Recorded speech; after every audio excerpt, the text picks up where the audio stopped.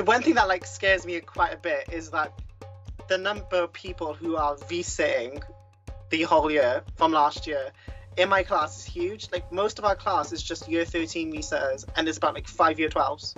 We all failed. None of us got above a D. And it's like, oh my god. I don't usually look at the textbook as much because not gonna lie, I don't understand any of it. I can read, but I'm not the best at reading, and I don't often make sense of the words that I see on the page, if that makes sense. So I'll see it differently, and then someone else will tell me eventually. So I could read a whole topic wrong, and I thought, oh, I've got it right, and then someone else will be like, no, you've been doing that completely wrong. Whereas with the videos, there's someone talking you through it, showing you it, and then you think, oh, actually, I can do this. So it's a lot better.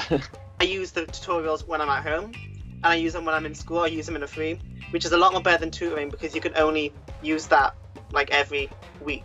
With the personal tutor, it tends to be like sort of once a week sort of thing, and you just sort of got to pile on all your questions as soon as they get there, just so you can get it all out and feel like you're getting your money's worth. Oh, it's so much better value for money.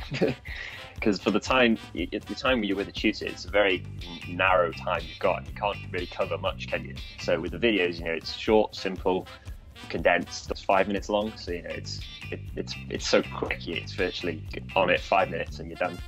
I feel so sorry for those people who haven't seen your videos, to be honest, because they haven't had time to look at technique, and I think that's twice as important than actually knowing the content.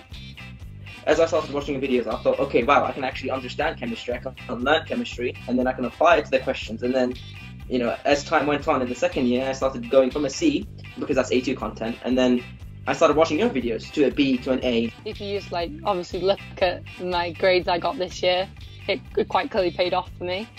Right now I'm actually ahead of my science classes by 2 months, so I'm good.